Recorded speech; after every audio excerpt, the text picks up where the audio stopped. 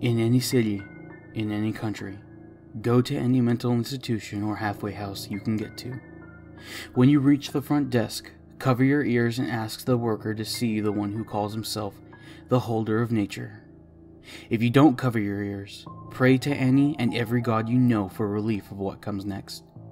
The worker will stand and begin yelling in an unknown language, in a voice more filled with evil than Satan or any of his demons in his legion.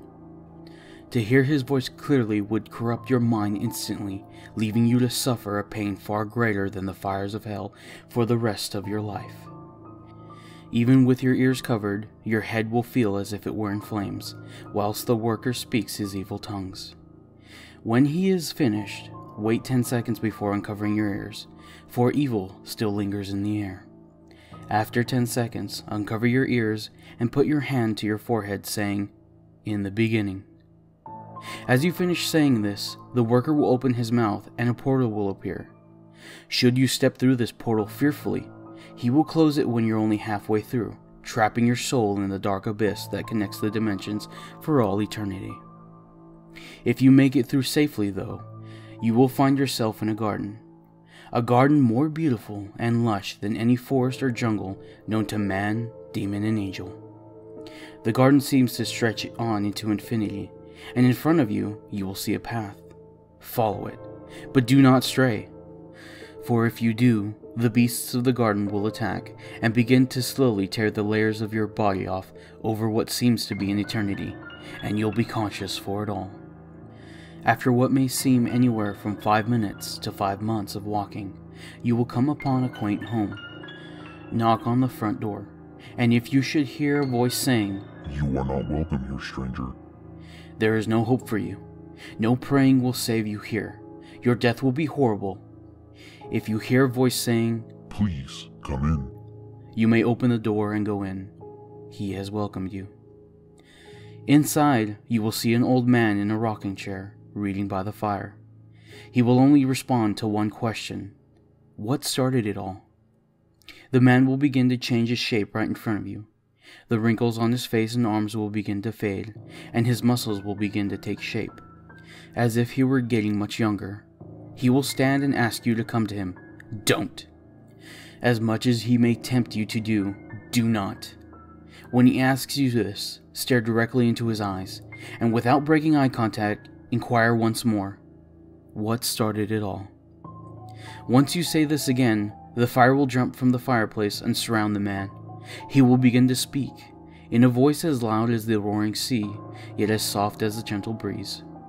He will explain the beginning of life, the objects, and all of the universe.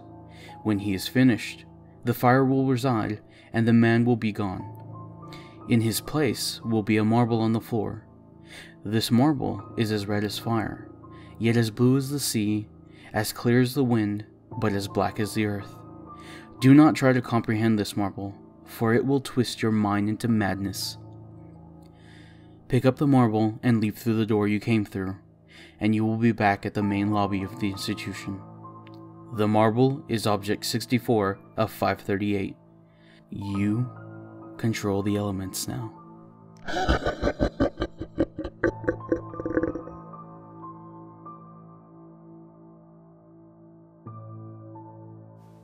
This knife flows smoothly down my eyes, just as this wine does with my throat. This drunken five through human connections. These bastards already leave me with premonitions. Green eyes, black hair, a fully blown out dark mistress. Knife drawn with cutthroat explosive ambitions. Invisible wetness. Skinny droplets of water falling from the sky in incredible numeration. What is she doing here? Is this my utopia? Is she unwanted? However, her golden skin and her sapphire-shaped eyes are chiseled to perfection. She had me destroyed the night we slept. Tears from my eyes she dismounted, her face in the shape of a heart, and because of her smile, the night was illuminated. Her cold shivering body held up close to mine. She always felt that her fashion statements were more important than the weather conditions. Her wet, tight black dress fits well onto her perfect hourglass body. She is my sharp knife coated with sugar. We hadn't said one word to each other. I like it better this way. And this way, I wouldn't have to tell her how I felt. My black suit had gotten weary from the rain, so we both took shelter within each other. Just an excuse to hold each other, I suppose. I noticed her slender but sharp lips quivering as harsh cold winds impale our wet skin. Waiting for this opportunity, I kissed her. I know she was doing it purposely. She knows me too well. She knows she can easily consume me as I consume her. But I will not let her. Savouring her taste, our lips locked as if it was the end of everything. As if it was the end of everything worth living for. Breaking the awkward silence, my dark mistress directed a message towards my heart. Tell me if I'm yours. Hadn't she done this before?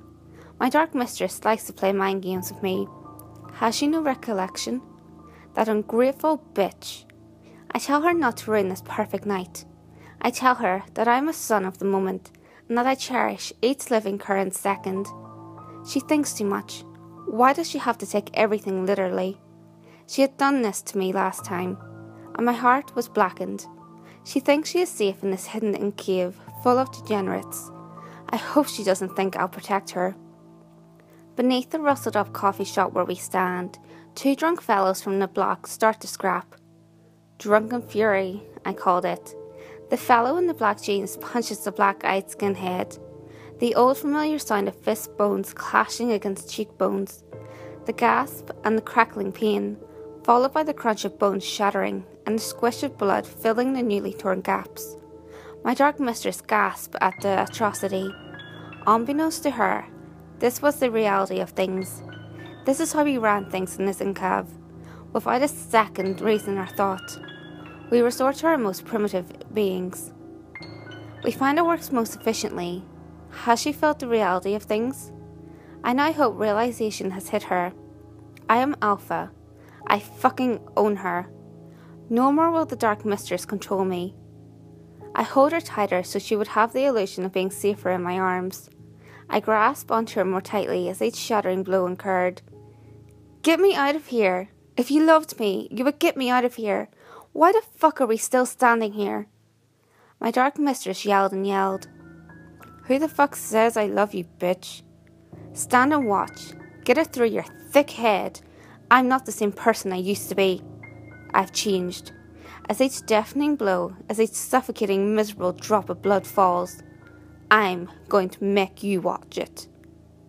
I throw her up against the coffee shop walls. Now listen here, you. I've got money.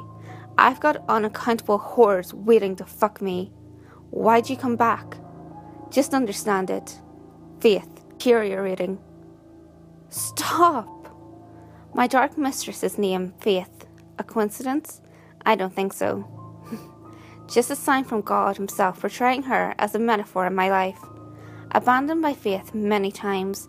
I've loved Faith. I've fucked Faith many times. See? It just keeps and keeps on going. Stop! I've lost Faith. My dark mistress with her steel green sapphire eyes. She revitalizes me. I will never go wrong with her by my side. Society is afraid of her. Society will not rip me apart if she protects me.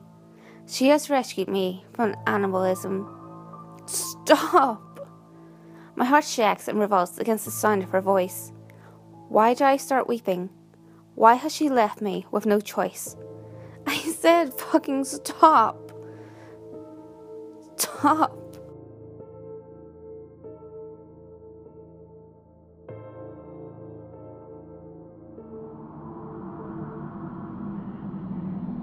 Hey guys, I hope you enjoyed this collaboration with Ghostpaw. He's still pretty new to YouTube, so check out his channel, subscribe, like, share and comment on his videos.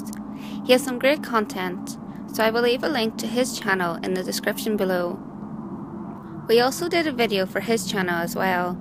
I will leave a link to his video in the description below. If you have any creepy stories of your own, or of any topics that you would like me to cover, feel free to send them in via any of my social media. You can find all links to my social media in the description below.